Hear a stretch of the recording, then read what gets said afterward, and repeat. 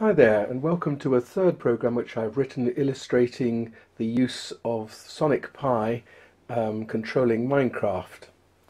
This particular program produces a spiral mosaic of three spirals which are inlaid inside each other, giving quite a pleasing pattern at the end of it. As before, we start off with the program first of all clearing an area inside the Minecraft world and then setting a grass platform, then teleport to a starting position. And this particular program, which again uses various maths functions from the Ruby maths package, the definition of pi, for example, and I define routines to enable us to use cosine and sines, which are both needed in this program, and also to convert between radians and degrees and vice versa. I won't go through the program in great detail because there is a gist with this video which you can download and have a look at, and there's quite a lot of comments in the program describing how it works. I've called the main routine flat spiral, unlike the helical spiral which I did in a previous program. And this also draws spirals and has some notes accompanying it, produced in SonicPi. And then when the spirals are all three drawn, it then reverses the process and undraws them by replacing them with air blocks. And here is the business end of the program at the bottom. 3 spirals drawn, and then 3 spirals erased. You'll notice at the bottom there's a routine which I've called bodge, and that is because, as far as I can see, for rounding errors, there are 3 blocks which don't, or 3 or 4 blocks which don't get removed at the end of the program, and so I just bodge this by setting an area to air to cover the central area once the whole program is finished, so that it looks as if it ends nicely. But there is this particular problem which I've not managed to solve entirely. Anyway, let's have a look at the program going. We'll start it running by pressing the run button. Then I'm going to switch to the Minecraft world, which is just running here already, you can see. I'll switch back to SonicPi, start the program running, switch to Minecraft. It's just initializing Minecraft, making sure that the world is set up. There's the grass being drawn at the bottom, and here goes the first spiral.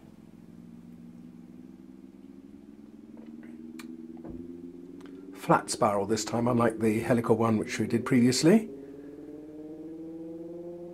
You see, each time it goes round, the radius increases slightly, so that we end up with this spiral pattern. Jagged edges, of course, because of the resolution that we've got available on the screen.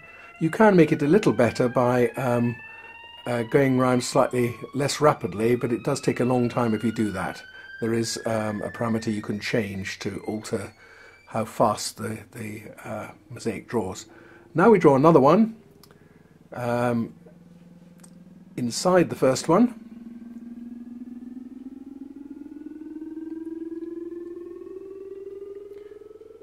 Again, you can see some sort of garbage collection effects. It just sort of stops suddenly and then suddenly draws quite a number of blocks like that. Because they ask it to do quite a lot of calculation going on and a lot of drawing. And in fact, there are far more blocks being drawn than we actually see. It's just that they're very close together, and so it just every now and then says, I can draw this one, and puts it in place. And then the third pattern in the middle. Each one is played with a synth, slightly different synth, so the sounds is slightly different, and the sounds scale to stay within the audible range. It's going from about a pitch of 40 up to 110, I think it is. This is the last pattern in place, nearly, and so we end up with this quite nice sort of Swiss roll effect, 3 coloured patterns all wrapped around each other. Stays there for 3 seconds so you can admire it, and then the process goes into reverse. And we remove the first one. Because some of them actually overlay, you will tend to get some gaps arising when we get near the end, because they didn't, some of the later spirals wrap over some cells from the previous ones, so you'll tend to get some gaps arising in a minute. Particularly see that when we remove the gold spiral at the end.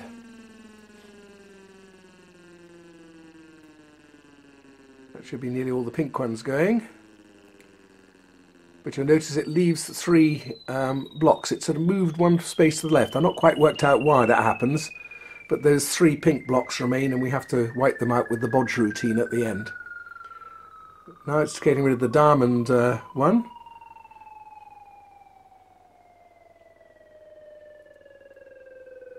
It's winding down. You can see the gaps now where different coloured blocks have overwritten some of the original gold ones, which was continuous to start with, and now the gold spiral is gradually being removed.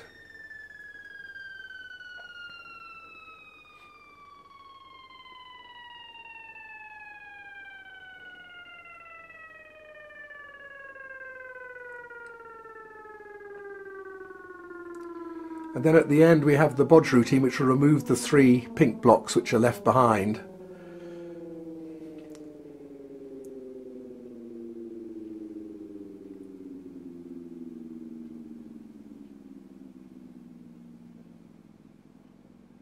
There we go, and a credits message displayed from SonicPi on the Minecraft screen. So that's the program. I hope you like it, and as I say, you can download it from the gist which is featured in the text below the video. Thanks for watching.